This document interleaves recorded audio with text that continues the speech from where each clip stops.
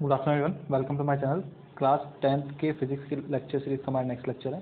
Previous lectures के अंदर हम जो फर्स्ट चैप्टर है इलेक्ट्रिसिटी उसको हम कंप्लीट कर चुके हैं। अब देखिए, इलेक्ट्रिसिटी के आगे ही हमारा जो चैप्टर स्टार्ट होता है वो है magnetic effect of electric current. क्या है हमारा chapter? Magnetic effect of electric current. तो देखिए, जो इलेक्ट्रिसिटी आपने पढ़ा है ना, सेम उसी चैप्टर के आगे हम इस चैप्टर को पढ़ेंगे। अब तो इलेक्ट्रिसिटी के बारे में हम सब देख चुके हैं, क्या रेजिस्टेंस होता है, क्या पोटेंशियल डिफरेंस होता है, क्या करंट होता है, सर्किट्स के बारे में हम देख चुके हैं, कनेक्शंस के बारे में हम देख चुके हैं, पैरेलल सीरीज कनेक्शन हम देख चुके हैं, पावर, हीट ट्रांसमिशन, H=I²RT हम सब देख चुके हैं सॉरी सारी हीट एनर्जीज वगैरह हम सब देख चुके हैं। तो अब बेसिकली उस इलेक्ट्रिसिटी, कहने का मतलब ये है, जब किसी भी सर्किट के अंदर या किसी भी इक्विपमेंट के अंदर इलेक्ट्रिसिटी फ्लो हो रही है तो वहाँ पर कुछ मैग्नेटिक इफेक्ट भी जनरेट होता है। क्या जनरेट होता है? Magnetic effect. जिस भी सर्किट के अंदर इलेक्ट्रिसिटी फ्लो हो रही है वहाँ पर कुछ ना कुछ मैग्नेटिक इफेक्ट जनरेट होता है, तो उसी के बारे में हम इस चैप्टर में पढ़ेंगे। तो मैग्नेटिक इफेक्ट्स जो होते हैं इलेक्ट्रिसिटी के कारण वो हम पढ़ेंगे। ठीक है, सबसे पहले मैग्नेटिक इफेक्ट्स के बारे में, मैग्नेट के बारे में पढ़ लेते हैं। देखिए, मैग्नेट होती क्या है? मैग्नेटिक इफेक्ट्स का मतलब क्या है? जब मैग्नेट आपके आसपास होती है, मैग्नेट का मतलब क्या होता है? मैग्नेट इस तरह का एक मटेरियल होता है जो बेसिकली क्या करता है, मेटल्स को क्या करेगा? मेटल्स को अट्रैक्ट करता है अपनी तरफ। क्या करता है? अट्रैक्ट करता है। किसको करता है? मेटल्स को क्या करता है? अट्रैक्ट करता है। स्पेशली कौन से मेटल को अट्रैक्ट करेगा? ये आयरन को। स्पेशली कौन से मेटल को अट्रैक्ट करता है? आयरन मेटल को स्पेशली ये अट्रैक्ट करता है। ठीक है, तो आपको ये ध्यान रखना है, पता ही आपको जनरल चीज़ें जो आप बेसिक जानते हैं। ठीक है, अगर हम एक मैग्नेट की बात करें तो इस मैग्नेट में दो पोल होते हैं। पोल होते हैं बेसिकली कॉर्नर्स को आप बोलते हैं। पोल बेसिकली क्या होता है? जिसमें एग्जांपल इस तरह से, अगर आपके पास एक रेक्टेंगुलर, ये एक रेक्टेंगुलर आपके पास मैग्नेट है, तो इसका जो एक पोल होगा ये नॉर्थ पोल होगा और एक दूसरा जो पोल होगा ये साउथ पोल होगा। अच्छा, अब ये लिखा हुआ नहीं होता। ठीक है, अब कैसे पहचानेंगे कि नॉर्थ पोल कौन सा है और साउथ पोल कौन सा है? तो उसका एक तरीका होता है। कि कोई सी भी साइज के अगर आप मैग्नेट लें, ठीक है, जैसे एग्जांपल आपने इस साइज को मैग्नेट लिए और इस मैग्नेट को आप एक वायर से, इस तरह से आपने एक वायर से इसको बांध के इसको आपने हैंग किया। तो हैंग, जैसे कि आपने इसको हैंग करा, यहाँ से इस तरह से सपोर्ट दे रखा है। अब जैसे आपने इसको फ्रीली छोड़ दिया, तो फ्रीली छोड़ने के बाद क्या होगा? जिसमें एग्जाम्पल ये इस तरह से अरेंज हो जाती है। ठीक है, अभी देखिए, आप पहले ऐसे नॉर्मल थी, अभी इस तरह से। तो जब ये इस तरह से अरेंज होगी ना, तो ये जो पोर्शन होता है, तो ये जो हिस्सा होगा ये होगा आपका नॉर्थ और ये होगा आपका साउथ। तो अगर आपको किसी भी मैग्नेट के अंदर अगर नॉर्थ पोल और साउथ पोल देखना है तो आपको अगर उस पर एक छोटा सा एक धागा बांध दीजिए, आप एक वायर बांध दीजिए और उसको फ्रीली हैंग कीजिए। कोई फोर्स मत लगाइए उस पर, इस तरफ इधर उधर मत हिलाइए उसको, एक फ्रीली बस एक पॉइंट के ऊपर फ्रीली हैंग कर दीजिए। तो जो एक्चुअल में वो डायरेक्शन लेगा थोड़े टाइम बाद वो मैग्नेट, ठीक है, तो उसका जो अपर पॉइंट होगा वो नॉर्थ पोल शो करेगा और वो जो लोअर पॉइंट होगा वो साउथ पोल शो करेगा। इसका रीज़न मैं आपको बताता हूँ। इसका रीज़न क्या होता है कि जो बेसिकली हमारी अर्थ है, जो हमारी अर्थ जो है उसके अंदर भी क्या होता है? नॉर्थ पोल और साउथ पोल होता है। ठीक है, क्या होता है उसमें? नॉर्थ पोल और साउथ पोल होता है। हमारे मैग्नेट भी, सॉरी, हमारी अर्थ भी एक तरह से मैग्नेटिक फील्ड की तरह काम करती है। हमारे अर्थ में भी मैग्नेट होता है। क्यों? क्योंकि हमारे अर्थ के अंदर, कोर के अंदर बहुत सारे मिनरल्स ऐसे हैं, या बहुत सारी, आपके बात कीजिए तो आयरन है, मैग्नेट्स हैं, बहुत सारी अंदर है। तो अगर आप अर्थ के बारे में बात करें तो अर्थ का जो मैग्नेटिक फील्ड होता है वो इस तरह से वर्क करता है। तो अर्थ का ये जो ऊपर हिस्सा होता है इसको बोलते हैं हम नॉर्थ पोल, और ये जो लोअर हिस्सा होता है इसको बोलते हैं साउथ पोल। तो जैसे ही आप किसी भी मैग्नेट को इस तरह से फ्रीली हैंग करेंगे तो वो ऑटोमेटिक इसी डायरेक्शन के अंदर ऑटोमेटिक हैंग हो जाती है। ठीक है, तो नॉर्थ पोल और साउथ पोल इस तरह से हैंग हो जाएंगे। ठीक है, तो ये आपको मैंने एक जनरल आइडिया बताया मैग्नेट के बारे में। आपको पता ही है कि मैग्नेट अट्रैक्ट किसको करती है? मेटल्स को अट्रैक्ट करेगी, स्पेशली आयरन को। एक आप चार चीज़ ध्यान रख सकते हैं कि नॉर्थ पोल और साउथ पोल, अगर आपने दो मैग्नेट्स लिए, ठीक है, ये नॉर्थ पोल और साउथ पोल, तो ये क्या करेंगे? एक दूसरे को रिपल करेंगे। जब आपके सिमिलर पोल्स एक तरफ होंगे तो क्या करेंगे? रिपल करेंगे। और अगर अपोजिट पोल्स आपके पास पास होंगे तो क्या करेंगे? अट्रैक्ट करेंगे। क्या करेंगे? अट्रैक्ट करेंगे। रीज़न बता देता हूँ आपको ऐसा क्यों होता है। क्योंकि जो भी मैग्नेट होती है उसके अंदर क्या होता है कि उस मैग्नेट के चारों तरफ एक मैग्नेटिक फील्ड होता है। इस मैग्नेट के चारों ओर मैग्नेटिक फील्ड होता है। जिसमें एग्जांपल ये नॉर्थ पोल है आपके, ये साउथ पोल है। तो इसमें क्या होता है कि मैग्नेटिक फील्ड जनरेट होता है इस तरह से। ठीक है, इस तरह से मैग्नेटिक फील्ड जनरेट होता है। तो जैसे कि जितनी बड़ी आयरन होगी या जितनी उसकी मैग्नेटिक कैपेसिटी होगी, जिस भी मैग्नेट की जितनी मैग्नेटिक कैपेसिटी होगी, मतलब उस मैग्नेट की कैपेसिटी होगी, उतना बड़ा ये मैग्नेटिक फील्ड होगा, उतना बड़ा ये मैग्नेटिक फील्ड होगा। अब जस्ट एन एग्जांपल, अगर यहाँ पर कोई आयरन ऑब्जेक्ट है तो ये इस मैग्नेट से अट्रैक्ट नहीं होगा। क्यों रीज़न नहीं होगा? क्योंकि इस आयरन का जो मैग्नेटिक फील्ड है वो केवल यहीं तक है। तो जब कोई भी आयरन का ऑब्जेक्ट या कोई भी मेटल इस फील्ड के अंदर आएगा, इस फील्ड के अंदर आएगा, तभी वो इस मैग्नेट से अट्रैक्ट होगा। अगर इसके बाहर है तो वो मैग्नेट से अट्रैक्ट नहीं होगा। तो आप देखते हैं कभी कभार कि बहुत बड़ी मैग्नेट होती है और वो फिर भी ऑब्जेक्ट को अट्रैक्ट नहीं कर पाती, और कभी कभार बहुत एक छोटी सी मैग्नेट होती है, वो भी बहुत दूर के ऑब्जेक्ट को अट्रैक्ट कर लेती है। उसका रीज़न क्या है कि जो छोटी सी मैग्नेट है उसका मैग्नेटिक फील्ड बहुत बड़ा है, उसका मैग्नेटिक फील्ड क्या है, बहुत बड़ा है। तो उसके मैग्नेटिक फील्ड के बड़े होने के कारण क्या होता है कि वो हाइयर डिस्टेंस तक जाएगी, तो वो मतलब बहुत डिस्टेंस तक जाएगी, तो वो डिस्टेंस के जो मेटल हैं उनको भी अट्रैक्ट कर लेती है। Just a minute. ओके, ठीक है। तो वो मैग्नेटिक फील्ड के ऊपर डिपेंड करता है, मैग्नेट की कैपेसिटी के ऊपर डिपेंड करता है कितना बड़ा मैग्नेटिक फील्ड होगा, और जितना बड़ा मैग्नेटिक फील्ड होगा वो उतने दूर के ऑब्जेक्ट्स को करेंगे अट्रैक्ट कर लेंगे। अब ये मैग्नेटिक फील्ड जनरेट कैसे होता है, क्या होता है नॉर्थ पोल साउथ पोल में कैसे, ये भी हम चैप्टर के बारे में पढ़ेंगे, चैप्टर में डिटेल में। तो ये जनरल आइडिया था मैग्नेट के बारे में। चैप्टर है हमारा मैग्नेटिक करंट हो गया, इलेक्ट्रिसिटी के कारण जो मैग्नेटिक फील्ड जनरेट होगा उसके बारे में हम पढ़ेंगे, ठीक है। तो देखिए सबसे पहले स्टार्ट करते हैं मैग्नेट से, क्योंकि मैग्नेटिक फील्ड है हमारा, सबसे पहले हमें मैग्नेट के बारे में बताना चाहिए कि मैग्नेट क्या होती है, ठीक है। A substance which attract small pieces of iron, निकल एक्सेट्रा। मैंने आपको बताया कि केवल आयरन ही नहीं होता, मेटल्स होते हैं डिफरेंट डिफरेंट, जैसे आपको निकल भी बोल रखा है यहाँ पर, और एक्सेट्रा भी लगाया हुआ है, ठीक है। तो और भी कुछ मेटल्स होते हैं जिनको अट्रैक्ट कर सकता है। बाकी सबसे ज़्यादा अट्रैक्ट किसको करता है, ये आयरन को। क्यों? उसका रीज़न भी है कि आयरन हमारे पास ज़्यादा अमाउंट में है यहाँ पर, हम डेली बेसिस पे आयरन ज़्यादा अमाउंट में लेते हैं, तो इसलिए आयरन को हम ज़्यादा बेसिकली मानते हैं। तो a substance which attract small pieces of iron, nickel, etc. and points in north and south direction when suspended freely। मैंने आपको बताया कि जैसे ही आप मैग्नेट को फ्रीली सस्पेंड करेंगे, इस तरह से फ्रीली रखेंगे, तो ये ऑटोमेटिकली नॉर्थ साउथ डायरेक्शन के अंदर अरेंज हो जाएगा। मतलब आपकी जो अर्थ की और नॉर्थ और साउथ डायरेक्शन होगी, ऑटोमेटिक उसमें उस फील्ड के अकॉर्डिंग अपने आप अरेंज हो जाएगा, ठीक है। तो जब भी एक सब्सटेंस ऐसा सब्सटेंस जो आयरन निकल को अट्रैक्ट करे या इसके अलावा और भी मेटल्स को अट्रैक्ट करे, और जब आप उसको फ्रीली हैंग करें, तो वो नॉर्थ साइड डायरेक्शन के अंदर, मतलब जो अर्थ की नॉर्थ साइड डायरेक्शन है उसमें अपने आप सस्पेंड हो जाए, फिर क्या हो जाए, उस डायरेक्शन में स्टेबल हो जाए। तो उस ऑब्जेक्ट को हम क्या बोलते हैं, उस सब्सटेंस को हम क्या बोलते हैं, मैग्नेट। उस सब्सटेंस को हम क्या बोलते हैं, magnet. Special property of magnetite and iron ore ferrous oxide are known as magnetism. अच्छा, अब मैग्नेट के अंदर क्या होता है कि कभी कभार कुछ स्पेशल प्रॉपर्टीज मिलती हैं, ठीक है। जैसे कि आप बात करें मैग्नेटाइट, ठीक है, स्पेशल प्रॉपर्टीज ऑफ मैग्नेटाइट, ठीक है। मैग्नेट की एक वो है, तो मैग्नेटाइट आयरन ओर, ठीक है, iron ore ferrous oxide Fe3O4 are known as magnetism. कुछ स्पेशल प्रॉपर्टीज होती है मैग्नेटाइट की जिसे हम क्या बोलते हैं, मैग्नेटिज्म। मैग्नेटाइट क्या होता है, मैग्नेटाइट एक तरह का आप बोल सकते हैं इसको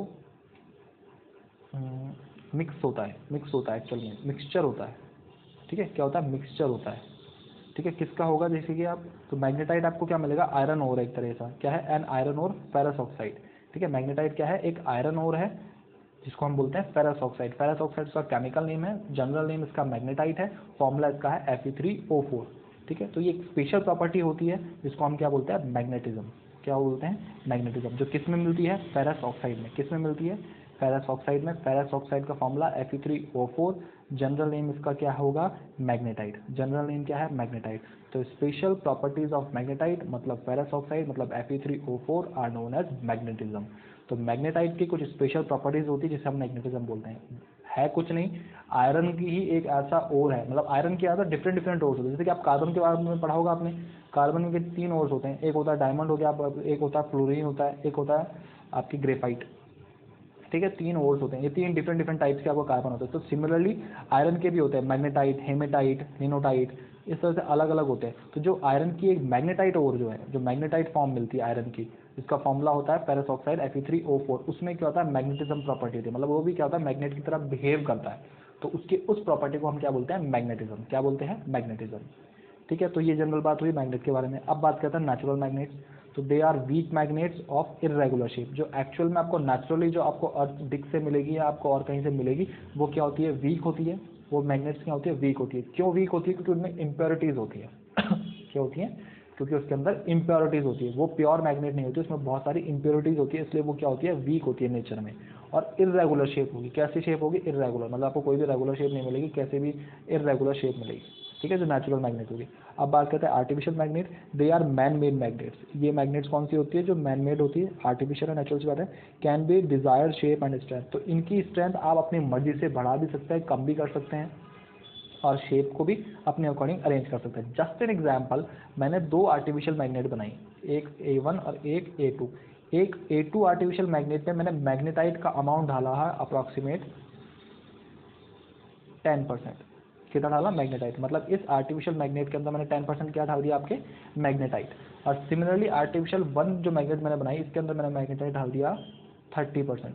तो इन दोनों में से आप देख सकते हैं कि जो मैग्नेटिक प्रॉपर्टी ज़्यादा होगी वो किसकी होगी, A1 की। क्यों, क्योंकि जो आयरन का एक और है, मतलब आयरन की जो एक प्रॉपर्टी है, मतलब आयरन का एक जो कह सकते हैं आप, प्रॉपर्टी नहीं बोल के आप, आयरन का एक पार्ट है मैग्नेटाइट, ठीक है, आयरन की एक फॉर्म है, ठीक है, अपर रूप जिसको हिंदी में बोलते हैं, या एलोट्रॉपी बोल सकते हैं आप, एलोट्रॉपी बोलते हैं बेसिकली, ठीक है। तो आयरन की जो एक एलोट्रॉपी है मैग्नेटाइट, जिसमें क्या होता है, iron oxide Fe3O4 ferrous oxide होता है, जिसकी एक प्रॉपर्टी होती है मैग्नेट की तरह, उसको क्या बोलते हैं, मैग्नेटिज्म। तो अगर मैंने इसमें 30% डाला है, तो इसका मतलब ये ज़्यादा मैग्नेट की तरह बिहेव करेगी एज कम्पेयर टू A2, ठीक है। तो ये एक जनरल एग्जाम्पल बता दिया मैंने आपको, किस तरह से आप इसकी स्ट्रेंथ और शेप को बढ़ा सकते हैं या कम कर सकते हैं। तो शेप तो आप किसी भी अकॉर्डिंग दे सकते हैं, अगर आपको स्ट्रेंथ बढ़ानी है तो स्ट्रेंथ का मैंने आपको बता दिया तरीका क्या, कि जस्ट एन एग्जांपल, आप मैग्नेटिज्म प्रॉपर्टी जो आपको किससे मिलती है, मैग्नेटाइट से मिलती है। तो उस मैग्नेटाइट को अगर आप हाइयर अमाउंट में बढ़ाएं मिलाएंगे तो आर्टिफिशियल मैग्नेट की जो स्ट्रेंथ है वो ज़्यादा होगी, अगर कम अमाउंट में मिलाएंगे तो आर्टिफिशियल की जो स्ट्रेंथ होगी मैग्नेट की वो क्या होगी, कम होगी, ठीक है। अब आगे चलते हैं हम, देखिए, तो मैग्नेटाइज सब्सटेंस हो गया आपका, सब्सटेंस विच आर अटैच्ड। अच्छा, अब हमने आर्टिफिशियल मैग्नेट के बारे में बात करी, नेचुरल मैग्नेट के बारे में बात करी, ठीक है। अब हम नेक्स्ट चलते हैं magnetic substances. Magnetic substances, the substances which are attract towards the magnet and can become magnets are called the magnetic substance.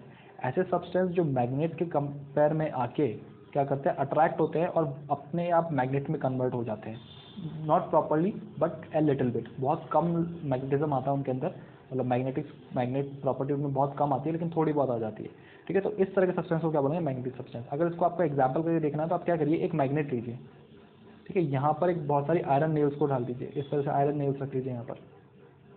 अब इस मैग्नेट से आप इस आयरन नेल को अटैच कीजिए, अब इस आयरन नेल से आप इस आयरन नेल को अटैच कीजिए, और इस आयरन नेल से इस आयरन नेल को अटैच कीजिए, तो आप देखेंगे कि ये एक के बाद अटैच हो जाएंगे। जब आप इसको अटैच करेंगे ना तो ये इस तरह से अटैच हो जाएंगे, एक के पीछे एक, ठीक है। तो ऐसा क्या हुआ, क्योंकि क्या है, ये मैग्नेटिक सब्सटेंस है, ये क्या है, मैग्नेटिक सब्सटेंस। ऐसे सब्सटेंस जो मैग्नेट से अटैच्ड हों या अट्रैक्ट हों, और प्लस उनमें क्या हो कि थोड़ा सा मैग्नेटिक इफेक्ट आ जाए, थोड़ा सा मैग्नेटिक इफेक्ट आ जाए, तो ऐसे सब्सटेंस को हम क्या बोलते हैं, मैग्नेटिक सब्सटेंस। तो इस मैग्नेट से ये आयरन नील अट्रैक्ट हुई फर्स्ट वाली, और इससे क्या हुआ, इसमें थोड़ा सा मैग्नेटिज्म ट्रांसफर हो गया, तो इस वजह से ये सेकेंड वाली आयरन नील को क्या करेगी, अट्रैक्ट करेगी, ठीक है। और सिमिलरली जैसे सेकंड में थोड़ा सा ट्रांसफर होगा तो ये थर्ड वाली को भी अट्रैक्ट करेंगे, बट ये लिमिटेड टाइम तक ही होता है, कुछ लिमिट ही अमाउंट में ट्रांसफर होता है, ठीक है। तो ऐसे सब्सटेंस जो मैग्नेट से अट्रैक्ट हो और प्लस उसके अंदर क्या हो, थोड़ा बहुत मैग्नेटिज्म जनरेट हो जाए मैग्नेट का, तो इस तरह के सब्सटेंस को हम क्या बोलेंगे, magnetic substances. Non magnetic substance, the substance which are not attract towards a magnet and can be magnetised. ऐसे सब्सटेंस जो क्या होंगे, मैग्नेट से अट्रैक्ट नहीं होंगे और उनमें मैग्नेटिज्म भी ट्रांसफर नहीं होगा। जैसे एग्जांपल, आप एक पेपर ले लीजिए और एक ये मैग्नेट ले लीजिए, इसको अट्रैक्ट कीजिए, क्या अट्रैक्ट होगी, क्या नहीं होगी, ठीक है। तो ये क्या होंगे, नॉन मैग्नेटिक सब्सटेंस। तो होप दोनों क्लियर हो, मैग्नेटिक सब्सटेंस क्या होते हैं और नॉन मैग्नेटिक सब्सटेंस क्या होते हैं। तो ये मैग्नेट के बारे में हम बात कर लिए हमने। अब बात करते हैं मैग्नेटिक फील्ड। जब मैंने आपको पीछे भी बताया था कि मैग्नेटिक फील्ड जनरेट होता है, इस तरह से नॉर्थ पोल और ये साउथ पोल है, तो इस तरह से एक मैग्नेटिक फील्ड होगा। हर मैग्नेट का एक मैग्नेटिक फील्ड होता है। अगर उस फील्ड के अंदर कोई ऑब्जेक्ट आया तो वो उससे अट्रैक्ट होगा, लेकिन अगर उसके बाहर होगा तो वो उससे अट्रैक्ट नहीं होगा उस मैग्नेटिक फील्ड से। तो मैग्नेटिक फील्ड एक तरीके से क्या है, मैग्नेटिक कैपेसिटी, ठीक है। आप इसको ऐसे समझ सकते हैं, आप अपने हाथ को कहाँ तक ले जा सकते हैं, देखिए, आप अपने हैंड्स को ऊपर लेके जाइए बिल्कुल अपने सर के, और बिल्कुल फिर नीचे लेके आइए। तो और इसी तरह से आप राइट साइड में अपने हैंड को ऊपर उठाइए, और इसी साइड से आप लेफ्ट साइड में अपने हैंड को ऊपर उठाइए। तो ये क्या है, आपका एक्चुअल में आपका फील्ड है, आपके हैंड का ये फील्ड है, जिस फील्ड के अंदर आप अपने हैंड को मूव कर सकते हैं अपवर्ड और लोअर डायरेक्शन के अंदर, ठीक है। सिमिलरली बैक साइड में और सिमिलरली फ्रंट साइड के अंदर, ठीक है। तो ये आपका क्या है, एक तरीके से फील्ड है, आपके हैंड्स का फील्ड है, जिस डायरेक्शन में आप इसको मूव कर सकते हैं। तो सिमिलरली मैग्नेट के अंदर क्या होती है, मैग्नेटिज्म की जो प्रॉपर्टी होती है उसका एक फील्ड होता है, ठीक है। उस फील्ड के अंदर ही क्या करता है, मैग्नेट काम करता है। अगर उस फील्ड के कोई बाहर ऑब्जेक्ट है तो वो मैग्नेट उसको अट्रैक्ट नहीं करेगा। ठीक है, तो ये जनरल आइडिया बताया मैंने। अब देखिए, अब इसको देखते हैं डिटेल में। तो देखिए मैग्नेटिक फील्ड, क्या बात करें हम, मैग्नेटिक फील्ड। तो it is the space surrounding a magnet, एक मैग्नेट के चारों तरफ जो स्पेस होता है, ठीक है, और अ करंट कैरिंग वायर, ठीक है, यहाँ पे करंट कैरिंग वायर भी बोल सकते हैं, जबकि एक्चुअल में ये इमेजनरी होता है, दिखता नहीं है। अगर आप एक मैग्नेट को अपने पास रखेंगे, ठीक है, और अगर आप उसको अपने हाथ में रब करेंगे तो आपको कोई वायर फील होगा कि उसके चारों तरफ, नहीं होगा ना, आपको पूरा स्पेस दिखेगा, केवल उस मैग्नेट की जो चौकोर शेप है, सॉरी रेक्टेंगल जो शेप है, केवल ये शेप दिखेगी। क्या आपको यहाँ कोई वायर फील होता है क्या, ऐसे यहाँ चारों तरफ कोई वायर फील होगा, नहीं, ये इमेजनरी होता है। क्या होता है, इमेजनरी होता है, कोई फिक्स नहीं होता। जैसे कि अगर आप देखें तो हमारे यूनिवर्स के अंदर जो अर्थ सराउंड कर रही है, तो हमने इस तरह से बता रखा कि ये इस पाथ में मूव करती है, तो एक्चुअल में ये पाथ होता है क्या, कुछ भी नहीं होता ये पाथ, ये हमने इमेजनरी बनाया हुआ है, एक्चुअल में वहाँ पर ऐसा कोई पाथ है ही नहीं।